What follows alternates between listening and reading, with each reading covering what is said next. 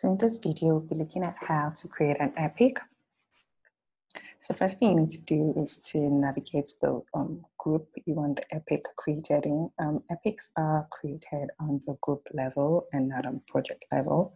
So for the purpose of this video, I'm going to create the epic in GitLab.com group.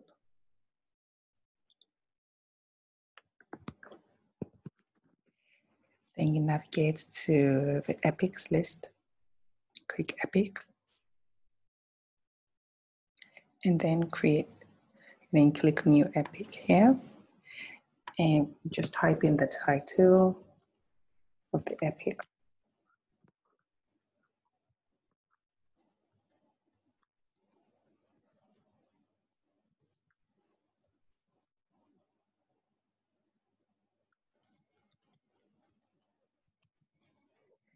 So you can decide to make it confidential by clicking on the checkbox, or just leaving it if it's not confidential, and create epic. And there you have it, the epic has been created. So if you go to the epics there, you can see it at the top there. That's how to create an epic, a parent epic.